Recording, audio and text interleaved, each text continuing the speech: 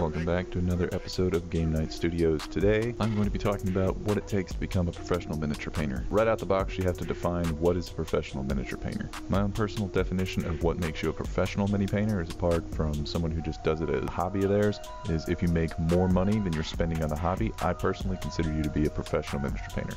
It doesn't matter if it's a small amount of money or a large amount of money. Obviously, some people are more successful in their professional careers than others, but as long as you are making more money than you're putting into that hobby, I consider you to be a professional miniature painter. That's just my own personal definition. So you're looking to get into the business of professional miniature painting. Where do you start? It's important to know right out the gate, you will not get rich doing this. This is more of a hobby slash side hustle than anything. You're not going to be able to, or more than likely, you're not going to be able to pay all your bills painting minis. It's not going to happen. It doesn't matter how good you are. So where do you begin? First off, how to pick a price point. Picking a price point, you don't want to just stab in the dark. What I would recommend, first off, figure out what platforms you want to sell on, whether it be eBay, Facebook Marketplace, Etsy, private Facebook groups, anything like that. Search in those marketplaces what similar minis are going for, and right there is going to be close to your starting point. I would honestly, whatever you're selling, sell it a little bit higher than that price point they have on there to see if your minis are better than theirs.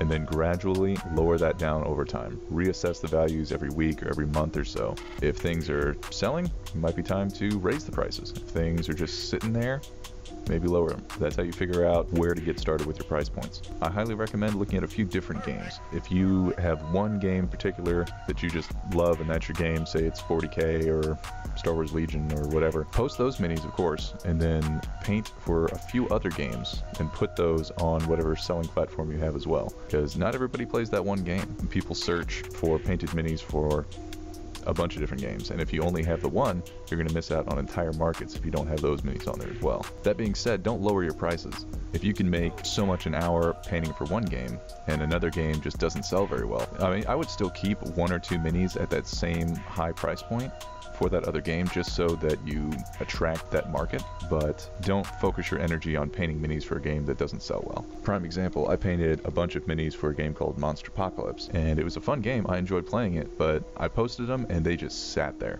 Like, it didn't matter how good the paint jobs were, it didn't matter what I did, they just sat there. They did not sell well, so I quit painting minis for that game and started focusing on other games. You have to use your time where it's most valuable. Advertise your own stuff. Start an Instagram page, start a Facebook page for your business, and make posts. Interact with other people's posts. Find some group that are into the same games you're in, or painting, or buying and selling minis, and post on there. It doesn't cost you anything but time, and it'll bring eyes to the place where you want them to go. And don't just sell on one platform. There's plenty out there. There's eBay, Facebook Marketplace, Etsy. You can offer private commissions on your own personal Facebook page. Limiting yourself to one platform is not going to yield you the most money. Now, you got to do that at your own discrepancy. Etsy, I know, charges you to have things on there. eBay, at least right now, doesn't. I'm not super familiar with Facebook Marketplace. I've had some bad interactions with them in the past. So personally, I do only sell on eBay and private commissions through Facebook, just because it's a hassle. But I do know if I went out there and put it on multiple platforms, I could potentially get more money. So it is something to be aware of. In addition to that, keeping track of your finances. Keep track of your finances and your time to figure out how much you're making. So I have a little stopwatch. When I'm curious about how much I'm making an hour painting, I'll sit down to paint. Every single time I sit down, I'll hit that stopwatch. I'll start painting. If I stop for some reason, do something else, I'll stop the timer. Whenever I come back, I'll start it again. That's a perfect way to figure out how much you're making per hour. But it's very important to keep track of what your expenses are. Not just the mini cost, but you also have to take into account any kind of fees. If there's like a monthly subscription fee to whatever platform you have, taxes at the end of the month, shipping fees come up.